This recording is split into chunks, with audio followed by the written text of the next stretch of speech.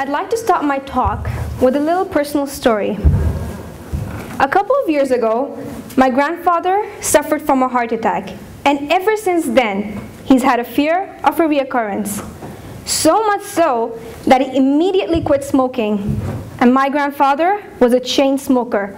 He would have over 2 packs of cigarettes a day, and quitting was not even an option. So a few months after his heart attack, he started complaining of a severe chest pain, and he was convinced he was having another heart attack.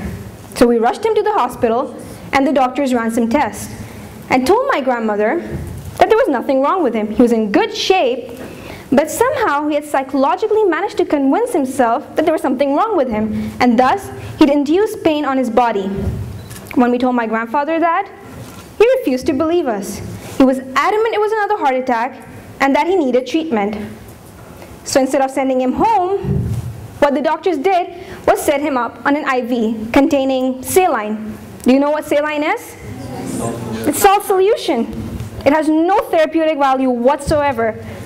But as the saline started passing through his veins, he started getting better. His symptoms started to subside, and he started to recover. Do you know what the doctors used? I mean, how can a patient who's not even sick start to recover? What the doctors used was a little phenomena called the placebo effect. For those of you who don't know what the placebo effect is it's when the doctor treats you using a dummy pill. It looks exactly like the real medicine, but instead it has sugar or saline. It's basically like giving you candy. But because the patient believes that he's receiving the treatment, he convinces his body into recovery. And you might not know this, but the doctors use this a lot as a means of treatment once they categorize the patient as functional. That is, they have no organ malfunction or problem, but they somehow psychologically convince themselves they're sick, and thus they start experiencing the symptoms of the disease. My grandfather's chest pains were induced by his fears. His fear of another heart attack, and maybe his hidden fear of death. Fear is debilitating. Fear and the what-ifs that accompany it start to govern us and our actions. What if I can't do this? What if this is too hard for me? What if I embarrass myself? What if I fail? What if this ends like the last time?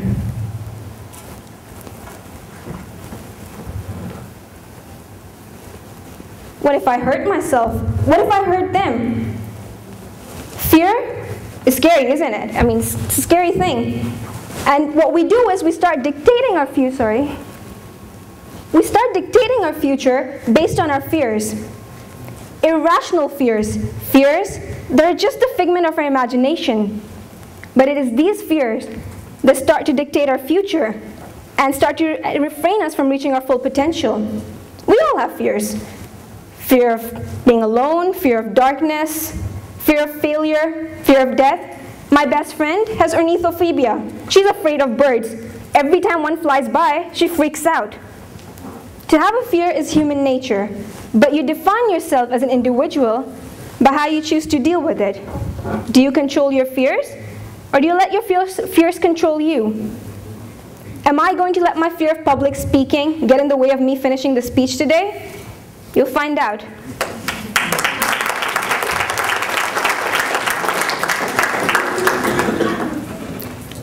Your brain is just an organ, a powerful organ. It runs your whole body.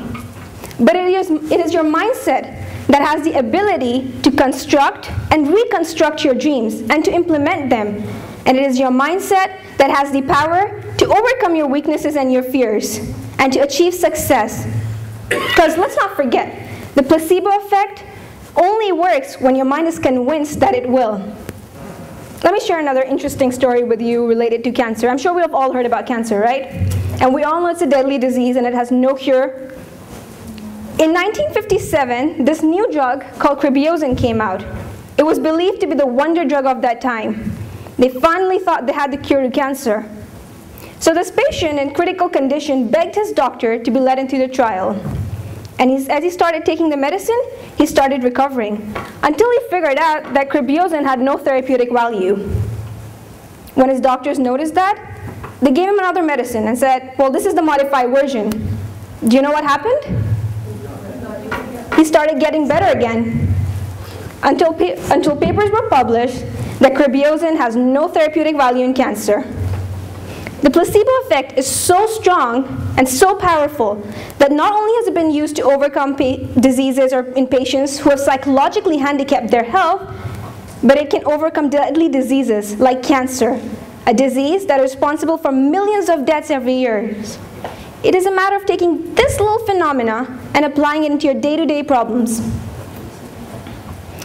And I know curing diseases, overcoming your fears, achieving whatever it is that you want sounds fancy, doesn't it? Sounds amazing. But how do you implement the placebo effect in your life? You dream, you hope, and you commit. Man has moved from the cave to the skies and beyond that. What is it that has induced this change or brought about this change? It is a dream, a thought, a desire to change what is to what could be. So dream, and dream big, and then have unwavering faith that your dream is your true destiny. And once you know that, then you need to start strategizing and start making your game plan and act upon what you want. Because what good is an ideology if it's not put into action? Lying in bed wishing you were 20 pounds lighter is not going to make a difference until you get up and you do something about it. Because like Paul Valery said, the best way to make your dreams come true is to wake up. So wake up and go after what you want. And life isn't perfect, and you might not get what you want immediately in life. Henry Ford, believe it or not, failed 5 times before he became successful. Thomas Edison failed 1,000 times before he got the light bulb right. What these people had was a clear vision and a firm belief in their dreams, and a whole lot of patience and perseverance. And like I said before, failure is scary, and it could be the worst thing that happens to you, or it could be the best and the most liberating thing if you choose to learn from it. So don't hesitate because you're afraid to fail. Rather fail and fail big, but realize that rock bottom could be the firm ground you need to pick yourself up and build your empire. Thank you.